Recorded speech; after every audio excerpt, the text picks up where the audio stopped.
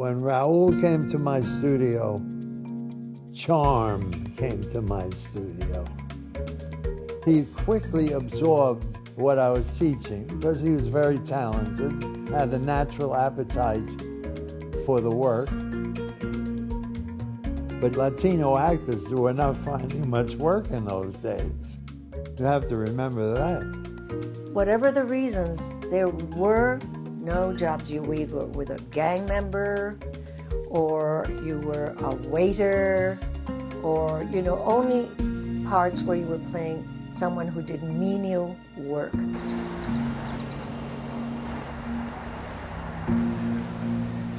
At that time, there was a lot of discrimination of Puerto Ricans. They were a minority. They were also in a ghetto, which was El Barrio. We were not considered part of the American citizenship. They thought of us as the other. He was always very, very clear and vocal about the fact of the very few opportunities that we were getting.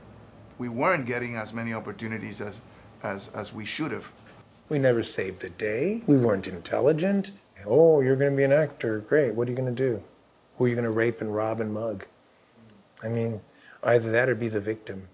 Once you start speaking about who are the storytellers, you always find out that the European-based cultures tend to be able to tell their stories much easier than non-European-based cultures. And a lot of actors probably that were of Hispanic heritage that ended up changing their name out of absolute necessity to get work, so they wouldn't get typecast. He was fiercely Puerto Rican, proud of being Puerto Rican. Raúl, set an example of not having to do that.